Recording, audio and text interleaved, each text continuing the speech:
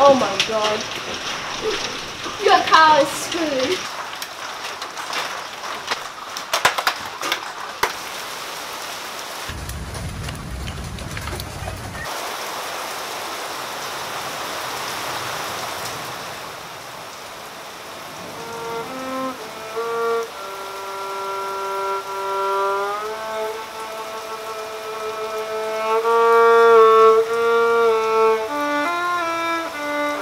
G'day, Dylan O'Donnell here. If you've been on this channel for a while, you know I like my telescopes thick, and it is a common criticism that I am really out of reach of most beginner astronomers and most astronomers doing this from their backyards. You may feel that I am flexing on you, and you would be right, I am flexing on you, but that's because I can. I mean, even if you drive a Beetle at home, doesn't mean you don't like jumping on YouTube and seeing what people driving Lambos do. Now, before we get started, I should warn you, you shouldn't do this. And I don't mean because it's dangerous and you might hurt yourself and you shouldn't do this at home or whatever. I mean, getting into astrophotography is a bottomless pit. And once you go down that rabbit hole, there is no turning back. Let me give you an example. Here's a famous astrophotographer before he ever discovered astrophotography. And here he is today.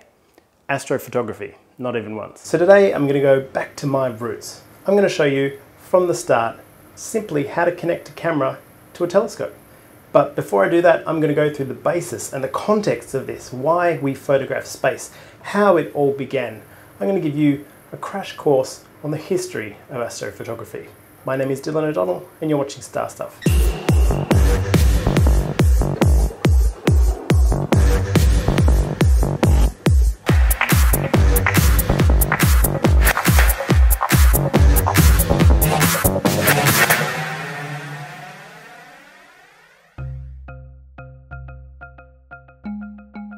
In the beginning, there were no telescopes, there weren't cameras, there were just people looking at the sky and recording star positions manually. Hipparchus, Tycho, Ulugh-Beg, Galileo, and many others. The accuracy of their star catalogues, let's be honest, was pretty bad. And they used basic observatory markings on walls and tools like that to record their positions. Verbunt and Gent in 2012 compared the catalogues from Ptolemaeus and Ulugh-Beg, and while admirably good for their time, they found that the average error in each of the star positions were anywhere between 22 and 150 arc minutes of error.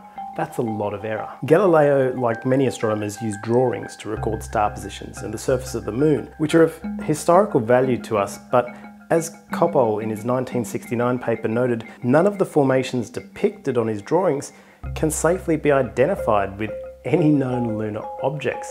That's quite a burn. Maybe Galileo is just a terrible drawer. To illustrate this point, I've overlaid one of Galileo's drawings of star positions with one from a modern day catalogue, and you can see for yourself how badly the star positions are depicted.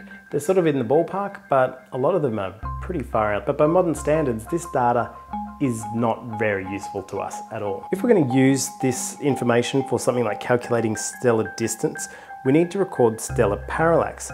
And in the pre-photographic days, the error was measured in arc minutes. And the star with the largest parallax, or the closest star to us, Proxima Centauri, has a parallax of 0.76 arc seconds, not minutes. So we need to wait until photography makes its debut onto the scientific arena in order to have sub-arc second measurements in order to make things like stellar parallax measurement possible at all. Now, I know what you're thinking. You're thinking, Dylan, you said you'd help me put a camera on a telescope, and I'll get there. But I just want you to know that this is a revolutionary act. This is something we've only been able to do in a very short moment in history. So just forget about instant gratification for a second and just watch. The term photography itself was actually invented or coined by an astronomer, John Herschel. As photographers or astrophotographers, we literally are light writers or light painters. And John Herschel coined this term shortly after Degas invented the process in 1839. Louis Degas patented the daguerreotype. He patented the process in 1839, exposing light for the first time onto an emulsion of silvered copper plate, which was immediately recognized as being applicable to lunar cartography by mathematician and astronomer Francois Arago. After some experimentation with chemicals to improve the sensitivity of the process, after Degas himself failed to capture the moon, John William Draper succeeded, and his image is widely considered to be the first astrophotograph. It's on exhibition in New York At least sometimes. I think it's in the archives there, so they might pull it out now and then. The photographer had to track the moon manually for a whole 20 minutes to get one exposure. That's massive. Even seasoned astrophotographers like myself today, we rarely go up to 20-minute exposures because it's just so long and it's such a pain in the butt. You get a gust of wind or anything and your exposure is ruined. But he persisted, John William Draper persisted at this, and he did successfully expose the moon. By 1872, Henry Draper, who's actually John Draper's son, had not only taken many of the first generation of stellar photographs, but had successfully photographed the spectrum of Vega. It's important to remember at this time, cameras and photographs weren't as sensitive as the human eye. It was far easier to do a lot of these measurements by eye. We take it for granted now, of course, because you can hold your smartphone up to the moon and take a photo in a fraction of a second. And it probably even looks better than John Draper's 20-minute exposure of the moon. But persisting with long exposures and tracking made revealing nebulosity difficult but possible. Astronomer Andrew Ainsley eventually succeeded with a revealing image of M42 Orion. Of course, it's Orion. It's the first beginner nebula that we all head to. For this, he was awarded the Gold Medal of the Royal Astronomical Society. Despite the lack of sensitivity, astrophotography was able to dramatically further scientific measurement and research in several ways. Firstly, by methodically cataloguing the sky to record star positions with certainty. Secondly, by allowing a record of solar eclipses beyond their momentary phenomena.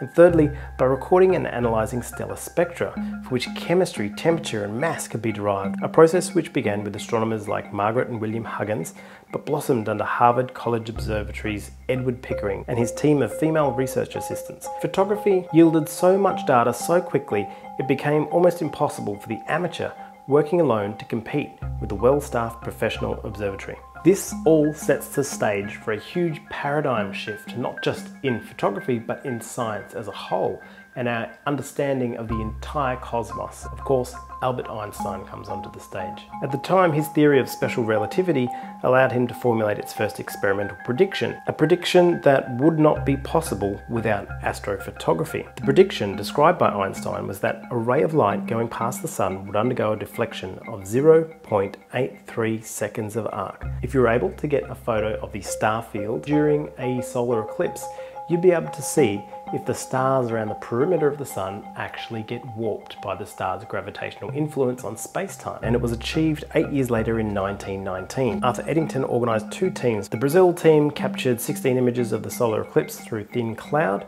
and sent the plates back to England for developing an analysis. Not only was the starlight deflected, but by the exact amount he predicted. Photography and astrophotography was fundamental to this experiment, which changed the course of scientific history. Even during the space program, we still had to send up chemical cameras. The Lunar orbiter camera in the late 1960s would actually develop film chemically while in orbit around the moon and use an analog scanner to transmit the images back to Earth. Essentially, they faxed a copy of a photo they developed in space back to Earth. Willard Boyle and George E. Smith of Bell Labs would go on to invent the first imaging semiconductor, or CCD, charged coupled device, and they won a Nobel Prize for this in 2009. Kodak Eastman would eventually develop the experimental digital cameras using CCDs. Shortly after, NASA would employ these CCD sensors in a huge number of space missions. Since the 1990s, the Hubble Space Telescope has been utilizing filter-based approach to color imaging from its monochromatic CCD-based sensors and has produced iconic images of views within and beyond our solar system that have captured the imagination of the general public, as well as opening a completely new era in astronomical observation. Other missions like Gaia and Kepler, which all rely on photographic technology, serve to greatly advance our understanding of the formation and evolution of the planetary system. At the time of filming this video, the Vera Rubin Observatory, formerly known as the Large Synoptic Sky Survey Telescope, is dusting off the sensor on the largest, highest resolution camera ever invented. And this should be able to scrape up a huge amount of the sky. It is true that some of these larger surveys are taking away from the amateurs, where the amateurs used to fill in the blind spots because there were so many of us around the world with our little telescopes and our little cameras who could fill in the blank. That's not to say that this isn't an important endeavour anyway. Now we know how you got here, I do think it's time to put a camera on your telescope throw that eyepiece away and actually do some astrophotography. Your bank balance and your family may probably regret it, but don't say I didn't warn you. Now, you may not have the biggest and best telescope in the world. You may have something small like this. This is just a 5-inch Celestron Schmidt-Cassegrain telescope. Even if you have a kid's telescope like this, it's still something that you can do photography with. Now, the easiest and cheapest way to start with astrophotography, I really think a little camera like this, it looks like a little plug, but the QHY462C, it's a color camera, it's small, you're not going to get great nebulas with it, but you will get the planets, you will get the moon, you'll be able to do the sun, all of that sort of stuff. So you just unscrew the eyepiece, whack that in, plug this to the computer, and you're done. But if you're like me, you probably already have a camera. So if you already have a DSLR camera, it's worthwhile investing in 3 small things, 3 small adapters to actually get this bad boy connected to the telescope. So you're going to need one of these adapters for your particular camera body. I've got a Canon EF. This allows me to unscrew the lens, put this on instead, and it gives me this nice thread here, which we need for the telescope. The other one I use is the T adapter. This gets you the back focal space, but it also connects straight to this. So this now becomes how I attach straight to the back of the telescope, which I'll show you in a sec. If you don't want to pull out the star diagonal, you can use this guy instead. I can now attach the Canon onto that and slip that straight into the star diagonal. See, now I could just drop this in, have my camera sitting here, but I just don't like doing that. We're adding in another mirror here, and that will degrade the speed of your image. It will degrade the image as a whole. So I prefer to take all of this off and attach the camera straight to the back of the telescope. Now I'm going to pull this one off completely to get to the rear cell. Screw that in, and now I can screw this straight to the back. And that is ready to go. I'm ready to go look at space, or take it whale watching, or just look at the girl next door. It's really up to you. I hope you enjoyed that episode of Star Stuff. It was probably way too long for what I wanted to explain, simply connecting a camera to a telescope. However, I think it pays to know the full context of how we got here in the first place, and the amazing science behind this backyard hobby. But remember, everything is meaningless and we're all going to die.